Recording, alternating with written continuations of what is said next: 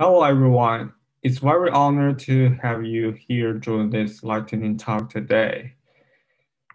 This is Bokang from the TiKV community. I'm an infrastructure engineer at PinCap, also a core contributor to the TiKV project.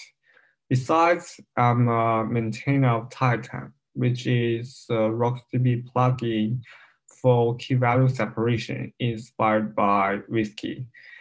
I'm going to give a presentation of how we support TTL in TiKV.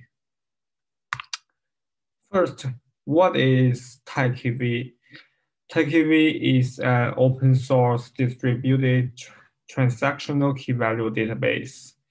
It became graduated since that project last year. So far, we have over 9,000 stars and 300 contributors on GitHub, and there are over 1,500 adopters in production across multiple industries worldwide. TiKV is based on the design of Google Spanner and HBase, but simpler to manage and without the dependency on any distributed file system.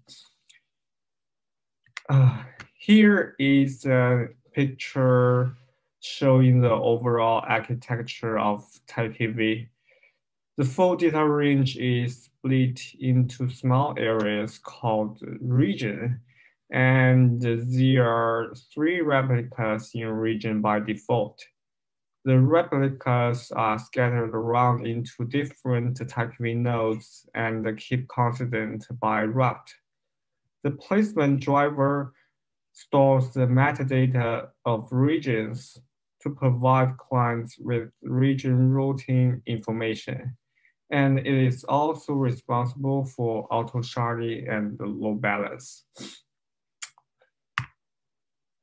TiKV uses RocksDB as the underlying storage engine. On top of that, it provides horizontal scalability and high availability based on Raft. And unlike other traditional NoSQL systems, TiKV not only provides classical key value APIs, here we call it RockDB, but also both optimistic and pessimistic distributed transaction, namely transaction key. Besides, it imposes the coprocessor API, which is similar to HBase to support the distributed computing, and it also provides the ability of elastic scheduling and geo-replication. For TTL, we talk about is mainly supported in the RockDB. Okay, what is TTL? TTL stands for time to live, which means data will be deleted automatically when out of lifetime. In minor user cases, the value of the data is highly temporal correlation. As time goes by, the value of the data declines. User may need to delete data manually periodically, which caused extra overhead. With TTL, the data can be dropped in the database automatically without any mental burden.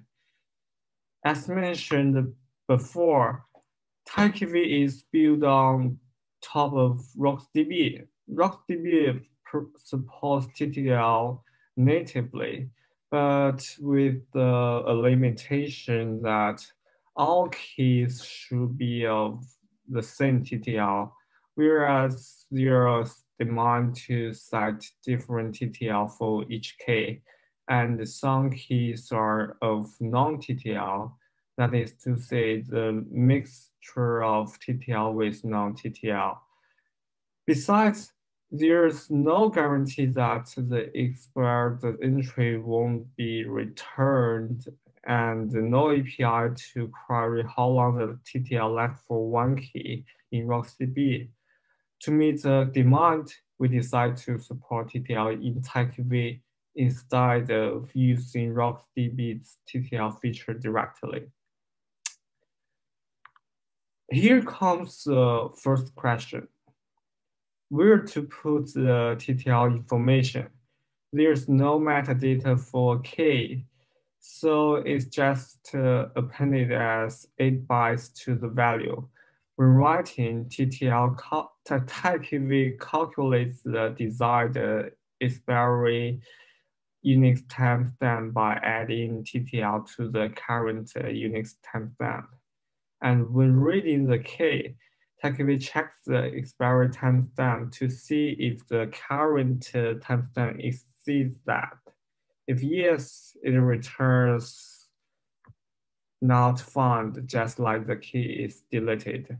Otherwise, it returns the value with stripping the timestamp. Since that's all for it, but in the distributed system, we should take linearizability into account. The check in the clock in different TiKV instance may not be synchronized. Consider the case of getting an expired key on the leader. The leader is transferred to another instance with a slow clock due to some reason, such as crash. A second get on the key may return a value, which breaks the linearizability. In this case, we can utilize the global monotonic increasing timestamp dispatched from the placement driver, which is used for transaction. Though considering the performance overhead, it's not used by default. Now we get the TTL functionality, but how can the space be reclaimed? For background information, data in RocksDB are organized in multiple SST files, and the compaction is to merge sort the old files into newer ones. So we leverage the compaction filter of RocksDB to lazily drop the expired entries in the process of compaction. The compaction filter goes through the key and the value and checks the expiring timestamp in the Unix timestamp. If it exceeds, just drop the key value. In this way, we can do the space reclamation without any extra read and write. But there's still a problem.